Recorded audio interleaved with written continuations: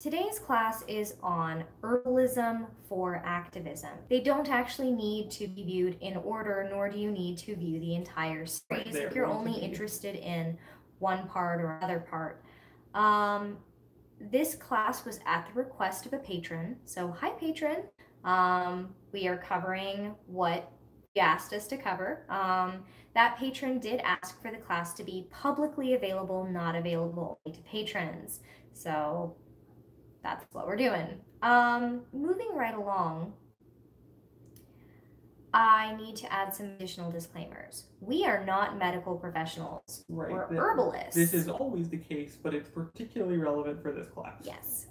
Nothing we say in this class should be considered medical advice or an attempt to diagnose or treat any ailment, illness, syndrome, condition, disorder, or disease because we can't do that. This is, however, just the advice of an herbalist. Well, two herbalists. Today's focus is 1.5 herbalists. Ian is in journeyman. Is on herbalism for self-care, maintaining the body, the mind, and the spirit, if you believe in that. Skeptics still welcome. For activism. Today's is on how to prepare for activism, how to get through it okay, mostly, and then how to come home and recover. By activism, I want to be clear that I mean everything from a protest to a sit-in to blocking the entrance in or out of the establishment. The patron who requested that we teach this class actually attended a 5.5-hour long sit-in that we did in an ice detainment facility in 105-degree weather outside. And basically was like, how should we prepare for this? And how should we recover from this? And that's what launched this whole series. I'm aware that not everyone is protesting in such extreme environments, so please adjust accordingly based on your unique circumstances. I don't know them for everyone, but I know that people are protesting in everything from 95-degree weather with 80% humidity to very cold temperatures when they're doing things like protesting pipelines or deforestation. Nor do I particularly care what issue you are protesting for or how you're doing so, whether you're doing it full view, no mask on, or concealing your identity, as long as you're not a Nazi. No Nazis, neo-Nazis, neo-fascists, fascists, or members of the KKK or any other white supremacist. I think I already said white supremacist, but I want to be really clear. Y'all aren't welcome to this. Go find advice on how to be a marching fascist from somebody else. Sorry, it was a tortured sentence. All right, so let's start with something that I've noticed, which is that a lot of people don't know that the first sign you're dehydrated isn't a shift in the color of your urine or a pounding headache or dizziness. It's thirst. Thirst is the first sign that you are dehydrated and that you need to drink water. Additionally, water, just straight up purified water, can sometimes pass through the body and strip it of the nutrients and electrolytes and minerals that you need to stay hydrated. Or your body can retain water without you really receiving the benefit of the water. These are two serious ways in which drinking a lot of water may not actually be benefiting you. We recommend that people who are protesting not get so focused on protesting that they forget to hydrate, and that they hydrate using water to which they have added an electrolyte powder. Why we don't recommend Gatorade It is a lot of sugar and doesn't actually have that many electrolytes. If you like Gatorade, cool, you keep doing you, you keep drinking that, but it's not the one that we recommend. There are several other sports drinks on the market I've seen other activist group recommend. I just like to use an unflavored, unsweetening electrolyte powder that we add to the water that we put in the steel water bottles carried by our participants. So that's what we recommend. Additionally, in the electrolyte category, pickles are your friend. Yes. So much. Having a cooler with chilled pickles in it is very, very, very helpful. Partially because of the salt, which brings me to another point, which is keeping lots of easy to eat, light, easy to process, salty snacks, and eating periodically. I know it seems like, wait, I'm marching and you want me to like take a snack break? Yeah, actually I do. In particular, treat it like snacks for hiking. Mm-hmm. You want things that are high energy density, that are variable energy release time, because you don't want to have to sit down and eat a full meal, but you want to keep your energy level up. So trail mix can be a great way to do this. Energy bars, protein bars, jerky, if you eat meat, but basically light, easy to process, salty snacks that you can have alongside your electrolyte fortified water and your pickles. A cold pickle on a protest day is awesome. Is heaven. Also, if the pickle water tastes amazing to you, you are so dehydrated. You're way more dehydrated than you realize. Moving right along. We recommend that people who are doing a lot of marching and a lot of protesting or a lot of hiking and mountain climbing have bone broth relative often, like the thick gelatinous, this stuff jiggles, bone broth, in order to replace proteins and collagens that you are putting a lot of stress on in your body. I'm aware there are vegan and vegetarian activists. And in some cases, there are vegan and vegetarian people who are specifically being an activist for animal rights. They make vegan collagen supplements. How? I don't know. That's somebody else's science magic. I don't need to solve that. But before and after a protest, I tend to have a very hard time eating solid food. When I'm very stressed out, I have a hard time eating solid food. I have an unhealthy habit of running to black coffee and alcohol, and living off that when I'm stressed out. I will just on the bright side, I lose a ton of weight.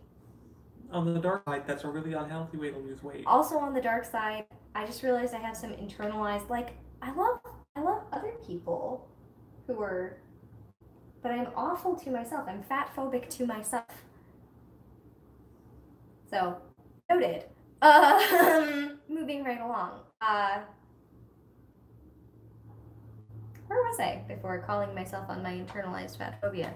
Vegan collagen supplements. Vegan collagen supplements. On that note, there are also vegan B12 supplements, or you can eat a just fuck ton of mung beans, which are one of the only sources of B12. The amount of mung beans you have to eat to get sufficient B12 is ridiculous. Just take the vegan B12 supplement, which is where they extracted it from mung beans for you, so you don't have to eat all of them.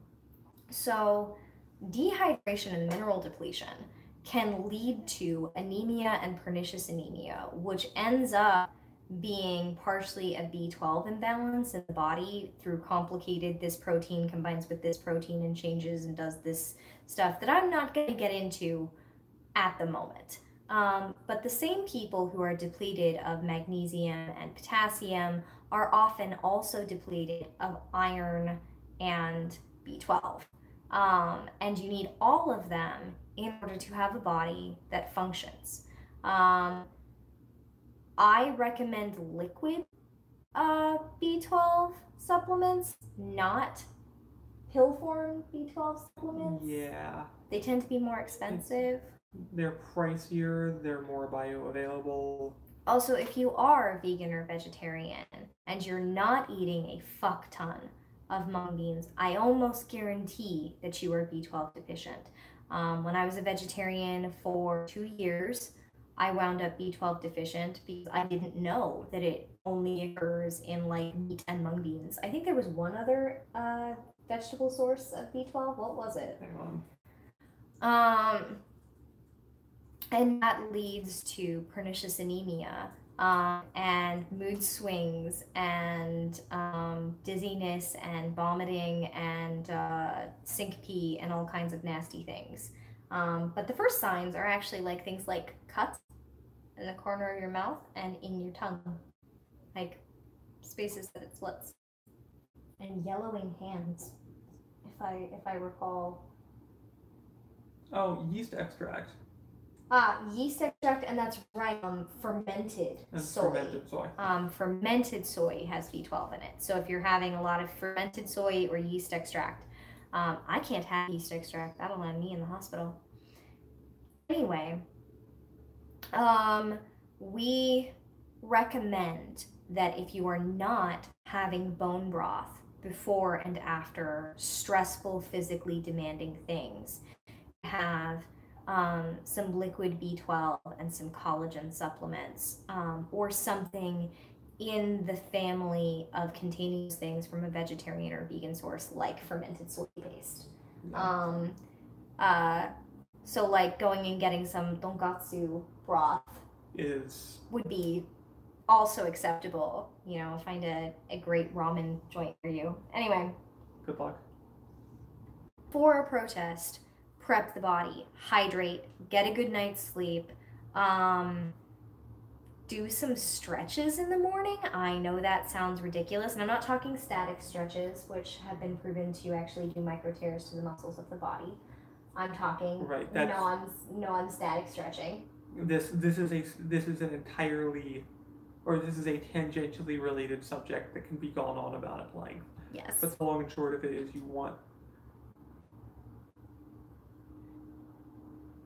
know how in school... so you don't want to, without any kind of warm-up, do statically positioned stretch until it hurts. Right. The stretches that people taught in grade school, if you're my age, I don't know if that's what they're teaching now, are actually static stretches, or also called cold stretching. Oh, and it's not good for your body. So look up warm or active stretches and do some of those.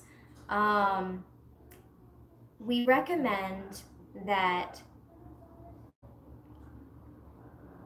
you have with you for such protesting cold packs or something cold that you can press to the major arteries of the body. You cool off a lot faster by pressing something underneath the armpit or to the femoral artery through the inner thighs.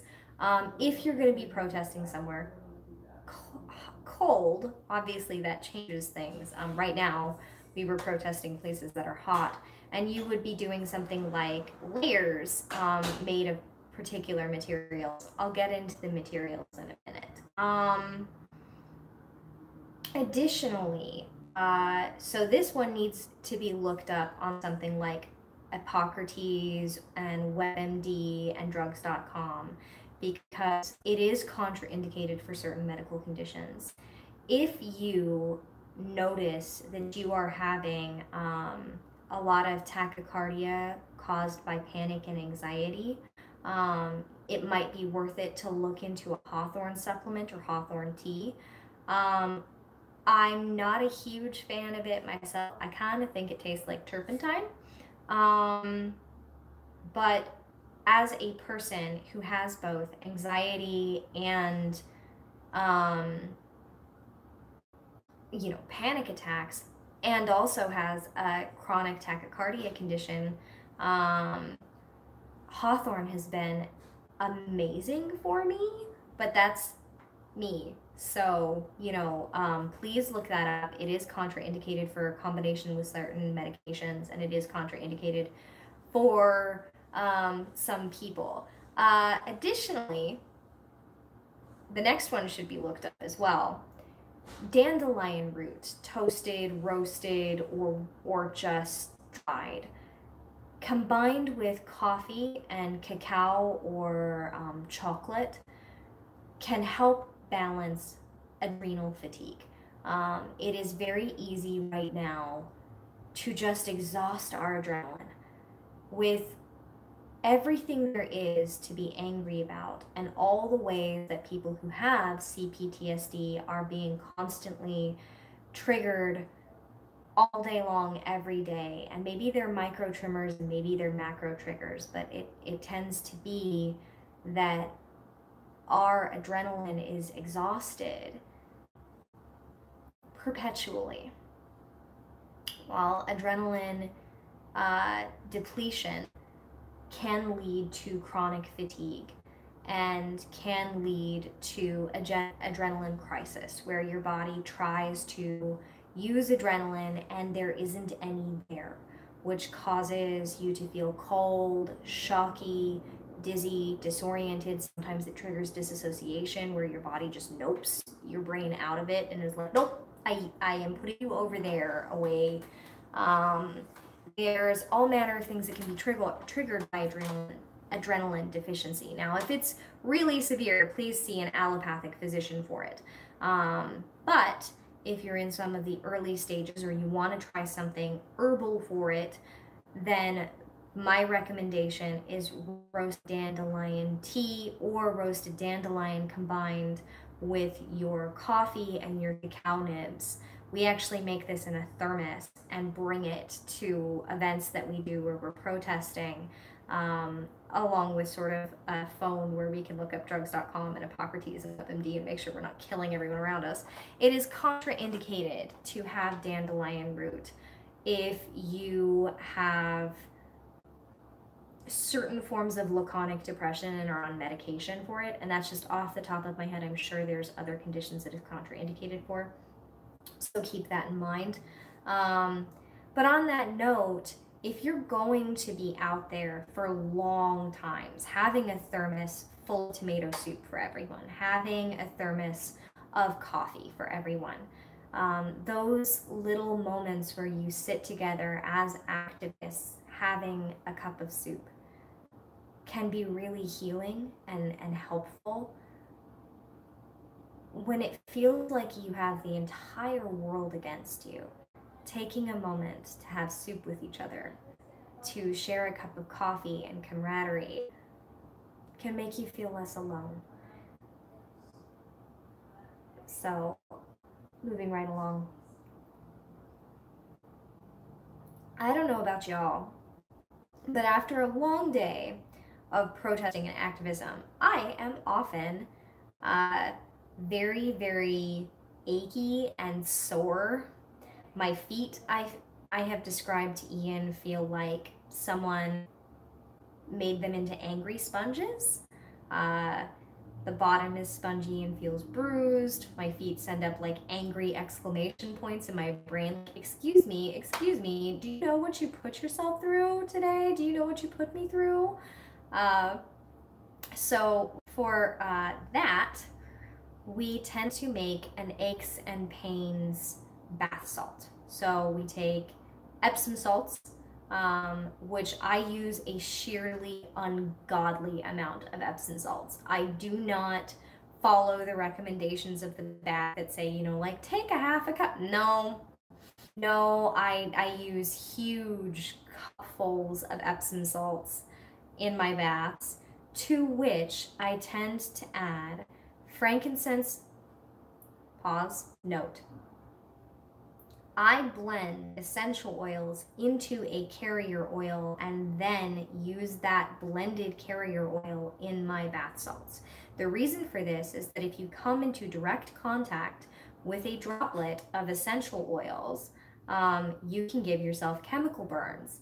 I am a vagina having person.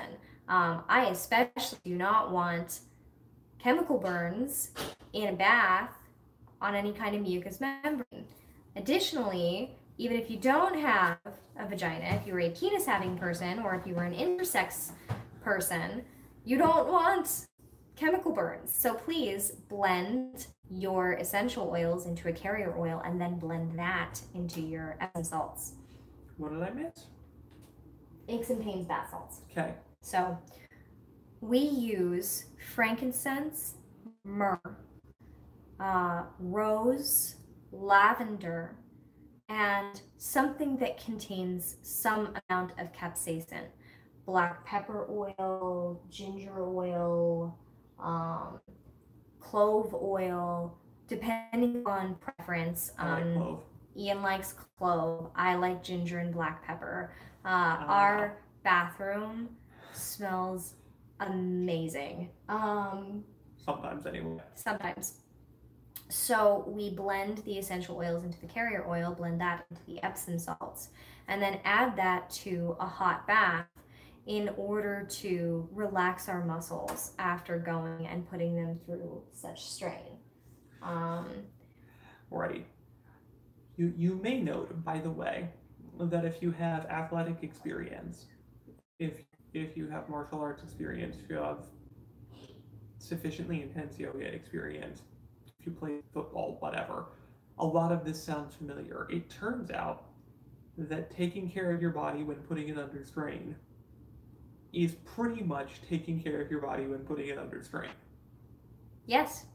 The exact same advice that I would give someone who was competing professionally is the advice I give in this circumstance. I mean, which goes to the next 2 points, which are arnica gel and tiger balm. be careful with tiger balm. Be careful with tiger balm. I use arnica gel on areas that are sore. I do recommend that if you use arnica gel, you do not apply it and then work out, because arnica is such an effective painkiller that you often won't notice you're putting strain on a muscle. So I've seen physical therapists recommend that you apply, like if you are injured, you apply arnica and then go work out.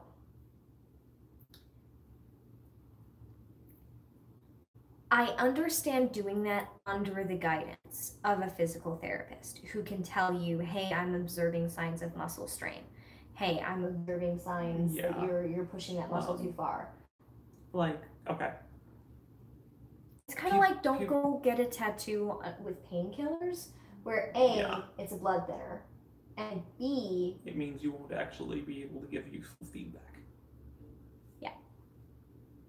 Relatedly, actually, this is important. Do not engage in activism when under the influence of alcohol. Do not engage in activism when under the influence of various other pharmaceuticals. The fact of the matter is you want to have emotional control. Do not engage in activism when you are not in full control of your actions. I'm aware that sometimes you just had a bad breakup and the protest is tomorrow and you can't reschedule it. Good luck. Right. I know this is not a hard and fast rule. And I'm aware, I'm not talking about marijuana.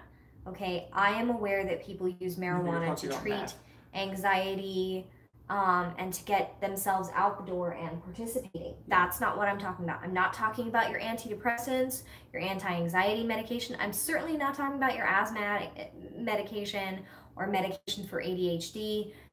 Please proceed with those meds as normal. And if you are due to take them at a protest, set an alarm on your phone and take it with you. Time passes strangely in protests and you'll speed right past when you're supposed to do something. Yeah, it gets really weird. I'm talking about don't drink heavily or take meth or PCP or whatever. Not a good idea. I've seen people say, well, this makes me feel really confident, like I can handle what I'm going through. And it's like, yeah, but it And also then makes you have bad judgment and not think of consequences of your actions through and slug that asshole. also, the police tend to notice if you're on something. Right, don't give them a reason. Don't give them a reason. They want to shut your protest down. Um, let's talk about how I don't recommend the normal icing routine for sore muscles. In fairness, you also have fibro. I know. The normal icing routine for sore muscles is to do ice for 20 minutes, and then heat for 20 minutes, and then ice for 20 minutes. I have noticed that people who participate in protests and in strenuous activism tend to be a little shocky at the end of it. They're either euphoric and exuberant and up, or they're exhausted and shocky and down. They're actually both a sign of having endured something strenuous. People just react in different ways. People react in different ways. Sometimes the same person reacts in different ways, depending upon their dopamine and serotonin balance that day. Right. I think I simultaneously wanted to pass out and go play pool for 3 hours. You did. You specifically mentioned this. Ice makes you shocky. Yeah. It does. So if you're already shocky and then you apply ice, you can become more shocky. So I actually recommend what they teach in triage classes for the injured, which is instead heat until you begin to relax, then ice on specific injured areas. So if you've got really swollen and bruised feet, if you've got a really achy shoulder, for 5-ish minutes, basically until the pain starts to recede, then heat again, then ice again for 10-ish minutes, then heat again. It's a different wound protocol used for people who have survived war zones, where you never start with ice first. You start with a shock blanket and application of heat. Right. Because it's a war zone. Right. And we're not saying that protests are war zones, although they certainly can turn into them. But the level of stress that someone can be under can be similar. Yes. So especially again, the level of training someone may have. Lots of first aid training, lots of triage training. Not a medical professional. I have fibromyalgia, so I can't do the icing part of the regimen at all. It's excruciating. So I have to rely on heat and massage. Which brings me to my next point. Not everyone can afford a massage therapist. Not everyone is married to someone who is an excellent massage therapist amongst his many skills. You're a sweetheart. If you can afford a massage afterwards to address the tension points that tend to ratchet up, I recommend it. If you cannot afford a massage therapist, then having a supportive partner and or partners apply soothing, healing touch that grounds you in your body as a pleasant place to be, not an unpleasant place to be, might be recommended. I'm aware that not everyone wants to be touched after they've been through something stressful. I am that person. Right. I don't want to be touched when I'm stressed out. But once you have calmed down and set aside the no touching, or if you don't have that, it can be nice to have someone wrap a blanket around you, apply a heating pad to the stress points, and then wrap themselves around you. I may be speaking from experience. I don't know. Let's see. Do you want to talk about things to deal with essentially the mental stress of both preparing for activism and dealing with hassles? So I use an affirmation method. Ian does not. Where I essentially remind myself that this doesn't fix the day. It doesn't win the day, and it doesn't have to. The change is often incremental, that what matters is that we're doing something. We're not being complicit. We do not condone. We are not, via our silence, encouraging the actions of those who are doing evil. And that I don't have to bring the whole system crashing down in a day. It can feel sometimes like the weight of the world is on every individual act of activism. That if you don't crack the system, you failed. I recommend addressing that before you show up that day and after you show up that day. Where you sort of sit and go like, if there's me there and even one other person, then I have counted an ally. Then I have found someone with whom to connect to fight for this cause. That's not nothing. I showed up, they showed up. That is good. It helps to manage expectations and to understand that you're not powerless just because you didn't accomplish what you wish you could have if you had all the power.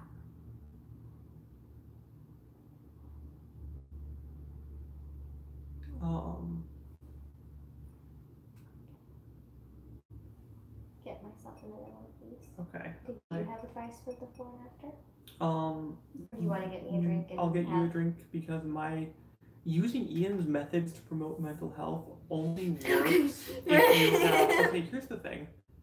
The way I keep my mind functional is basically by making the different problems I have balance against each other. Which is not, strictly speaking, healthy.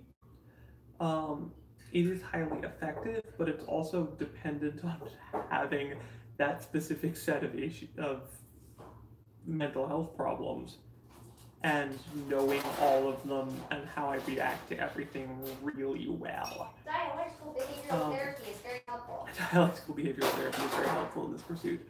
But, it means that and just as sort of an example, I use the personality overriding tendencies that come with borderline personality disorder to compensate for major depressive episodes. It's not, strictly speaking, healthy. It's just effective. So don't take mental health tips from Ian. I have to remind myself that just because I can't wave a magic wand and make the world a better, safer place for everyone in it, doesn't mean I'm not accomplishing something.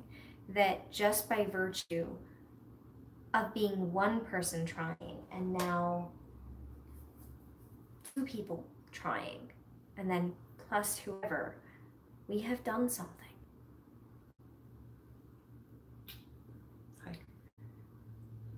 So I use affirmation to manage my expectations. And then when I come home, I use a different affirmation. I remind myself, exactly, thank you. That's a perfect application of that idea that you are a limited being, not a limitless being in that instance. Your love for those you are standing up for may be limitless. Your love for the land you're standing up for may be limitless, but you are a limited being in that instance. So try to connect with other limited beings and understand that even if what you accomplish is that connection, you have accomplished something. When I get home, I remind myself that however I am feeling is how I'm feeling. Sometimes I'm angry and sobbing and stressed out and miserable. Other times I'm really up and elated and euphoric and actually kind of giggling. And I have to sit and remind myself that however I'm feeling is just how I'm feeling. As long as I'm not taking it out on anyone else or making anybody else suffer because how I'm feeling, then that's how I'm feeling. And I get to accept it. Yeah, it is what it is. I come home, I found myself when we first started this coming home and telling myself I should feel one way or another. I should be proud and accomplished and elated, or I should feel angry at the shit that the counter protester said, but I keep thinking about the way that this other protester responded, or I'm kind of down, like it seems like I just poured myself out and there's nothing left, so I just kind of feel hollow. How I feel is how I feel, and berating myself for it isn't going to change it. And accepting the state that I am in has often helped conclude the state I'm in. Doesn't work every time, but it is helpful when it happens. In the care before you go, I have noticed that people spend all night prepping for everything that might happen. And then they're exhausted because they didn't sleep. So when I say try and get a good night's rest, I don't necessarily mean sleep. There have been multiple studies into the fact that even if you just lay there doing a restful activity, that is better than constantly berating yourself into trying to sleep, and also better than getting up and doing more and more and more. Right. If you cannot sleep, the second best thing for you to do is a restful activity. To lay and read a soothing book. Don't read the news. Don't go on to Facebook. Don't spend all day before rest doing that. Do something restful, and do that the day after as well if you have that as an option. Right. You may not. Give yourself a recovery day. If you don't have a recovery day, give yourself some recovering time with some non-triggering escapism. I have fucked up with this. Go for the fluff. Right. So we've got 12 minutes left. Do you want to talk about some of the herbs, since this is nominally an herbalism class? Right. So I've touched so far on arnica, on the aches and pains bath. I've touched on the dandelion root. Okay, I missed the dandelion root. And I addressed using hawthorn for the anxiety and the tachycardia. Okay. So I want to talk about white willow bark, and I want to talk about why I recommend the combinations that I recommend it with. Yeah. So I cannot take pain pills. I have gastroesophageal reflux disease, so I'm just a mess. It's ridiculous. Yes, lavender lemonade. Thank you, Annie. That is a fantastic recommendation. We were going to recommend lavender and chamomile tea as a calming solution, but lavender lemonade can be fantastic, not only for the rehydration effect of it, but for the calming effect. So where was I? Right, with the white willow bark tea. Salicylic acid. I can't take pain pills. They cause my stomach to bleed, probably an overshare, which, considering all my medical conditions, there have been several times where people are like, wait, you don't take pain pills? And I'm like, nope. But I do. Oh, all of our followers just went away. What happened? Oh, it blinked back on. I think we must have cut for a second there. So, I do drink white willow bark and horehound tea. So please note, white willow bark contains salicylic acid and is essentially a painkiller. Horehound is a muscle relaxant. My grandmother did white willow bark, horehound, and valerian. I cannot do that. If I drink valerian, my melatonin gets all messed up and I don't sleep. And it's nasty. But to each their own. Once again, please double and triple check these with Epocrates and drugs.com and WebMD and make sure of the contraindications. But when you use white willow bark, one, it tastes like licking an aspirin. And then if you use horehound, it's like a mushroomy, rooty aspirin. And then if you combine valerian, it's like a sweaty gym sock smelling, earthy, mushroomy aspirin. See, I really like both white willow bark and valerian.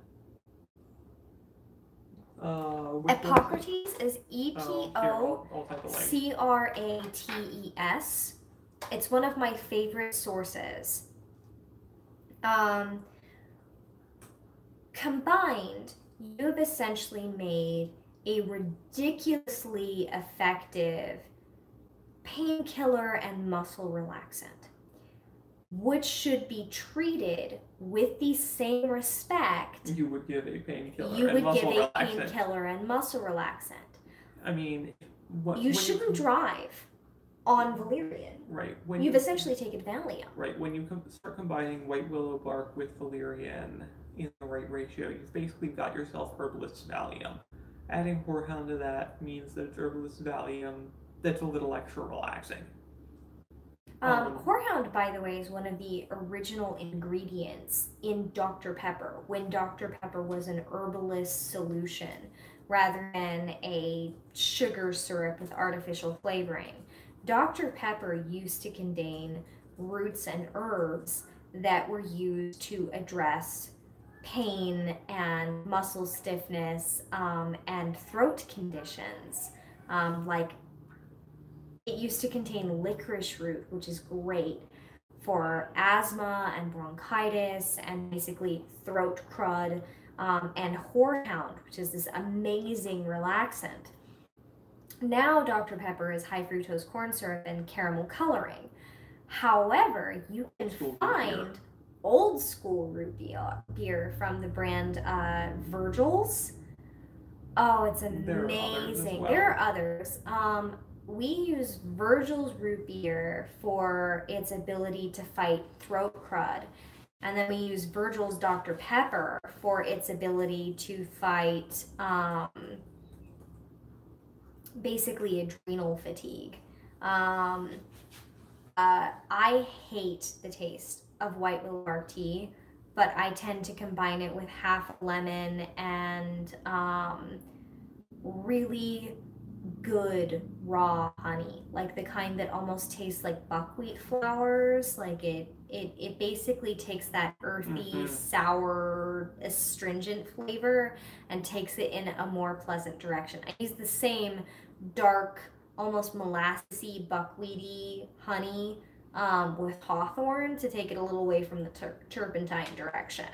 Yeah, it is pretty turpentine by itself. Yes. Now, that moves me to the next one. I just mentioned throat crud. I don't know about y'all, but I spend all of our protests with a megaphone. And by the end of it, I have no voice. That's what real pineapple juice is for. Real pineapple juice contains a substance called bromelain, which is way more effective than opiate-based cough syrups. Like it's more effective than codeine cough syrup. In test after test after test, they found that pineapple juice works better. I hate pineapple juice. But I don't like when my food bites me back. But because the same thing that affects the throat also it's got a really weird effect on your tongue. It has a weird effect on your tongue. It eats your tongue. Oh jeez. Oh yeah, Sky Tower. Don't have any. If you can substitute elderberry and licorice root. Okay, I was gonna say aloe vera juice. Oh. Okay, you're not wrong. It's effective, it's just disgusting. But if you have a latex allergy, you can't do aloe vera juice.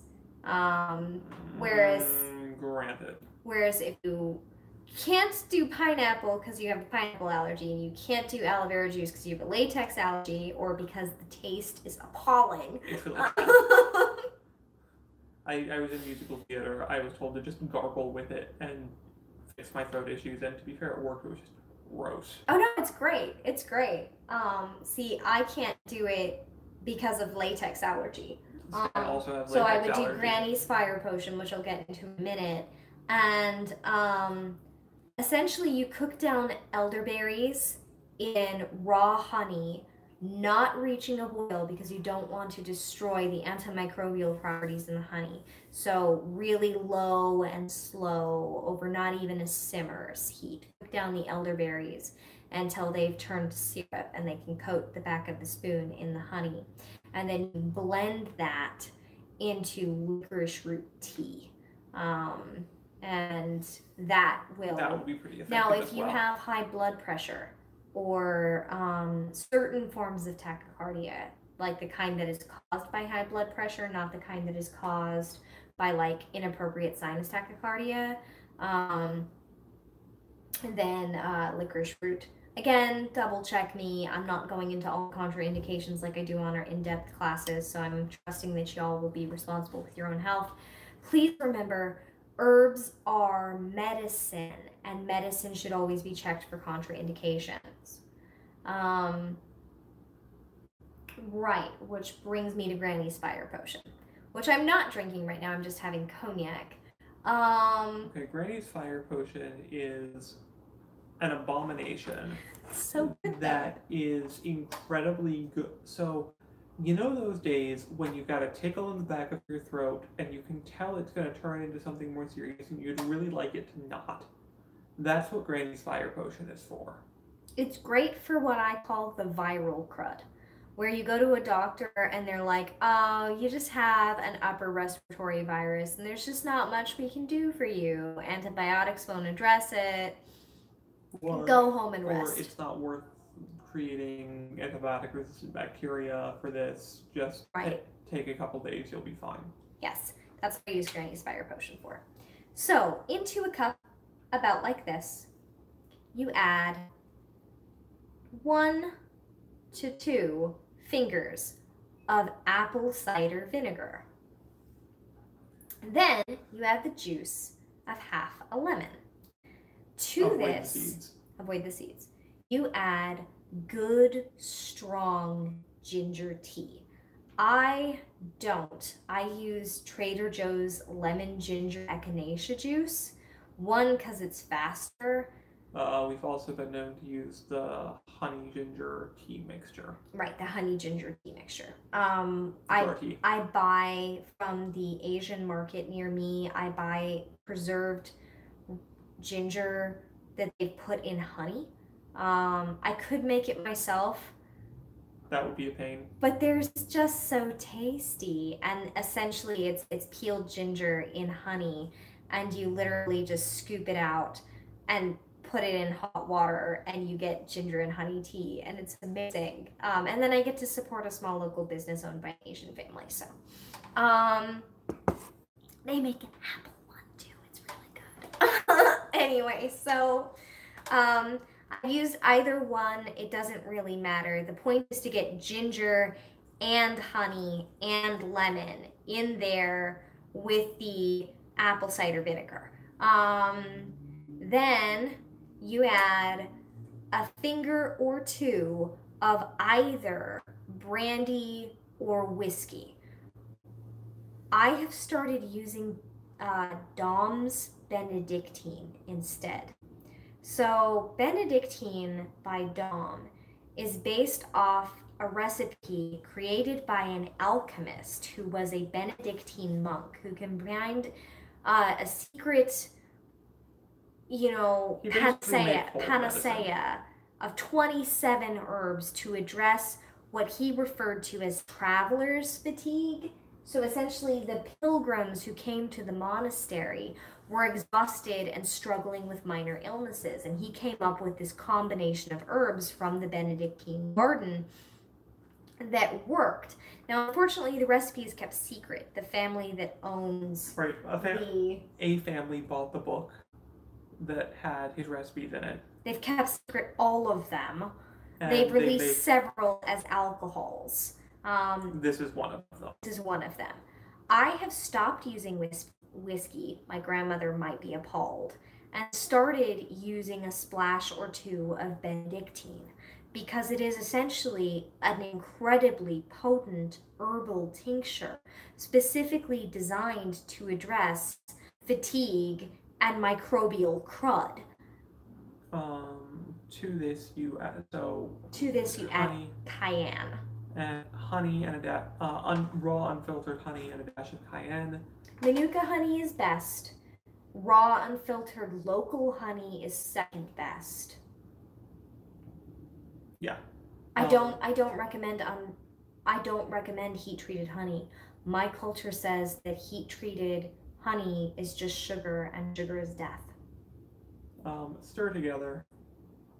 Do it like a shot. You want to coat the back of your throat. Right, you want to get, so not like you shoot vodka that tastes bad. Like you shoot a drink where you want to taste it and have it go down the back of your throat. I'm presuming all of you are alcoholics. Okay. Or at least passingly familiar with drinking. So essentially... There's a way you shoot things. So essentially the goal is to have the substance travel instead of along your tongue and down the front of your throat, along the roof of your mouth and down the back of your throat. You basically want to direct the liquid to the roof of your mouth and down. I think of myself as hardcore. I don't know if I actually am, but I think I am because I gargle with it. So the honey varies. If you were to use the honey ginger mixture from your local supermarket or one that you make yourself, because you can essentially preserve raw peeled ginger in honey basically indefinitely, then you've already added a spoonful or two of your honey, so like a good tablespoon or so. If you were on the other hand, to have used a good, strong home brewed ginger tea, then you need to add 1 to 2 tablespoons of honey. If you were using the lemon ginger echinacea juice from Trader Joe's, what is Trader Joe's? So I've been told that Aldi's carries similar products to Trader Joe's, but they're actually 2 different brothers who split off from each other and they're alienated from each other and they don't like each other. So Aldi's and Trader Joe's are not the same store. But if you don't have a Trader Joe's, you may have an Aldi's or a Whole Foods, and I believe both of them carry some version of a lemon ginger echinacea juice. Yeah. And note on echinacea, you can't do it for more than a week or 2. Right, they're sibling brands. Also note that we are over time. Sorry. I will wrap up.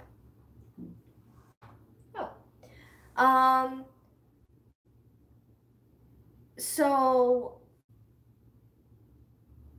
echinacea is like vitamin C. You can take it temporarily to boost your immune system, but like 50 clove of garlic soup or large doses of vitamin C or similar, if you take it for too long, you can crash it. You can crash your immune system. Echinacea is recommended for about a week, at max 2 weeks. Also, if you are taking echinacea at the same time as an antibiotic, you're killing the antibiotic, and the antibiotic ceases to function. There are some concerns also with taking too much echinacea, too much birth control. Yeah. Like, not too much birth control, but with birth control. With birth control. It's debated. Some people believe that echinacea influences the absorption of birth control. So, look into that for yourself. I use the lemon ginger echinacea tea or the ginger and honey mixture. You could use a strongly brewed ginger tea, and to that add a tablespoon or so of honey. I think that's basically Granny's Fire Potion. So next class, we're going to pick up on Herbalism for Activism, involving homemade sunscreen, homemade sunburn salve, but also things like how to deactivate tear gas, and why not to wear your contacts to protest. Please be safe out there, everyone. I know that it's kind of a scary world, but we can fight to make it better. All right. Good night. Thanks for joining us.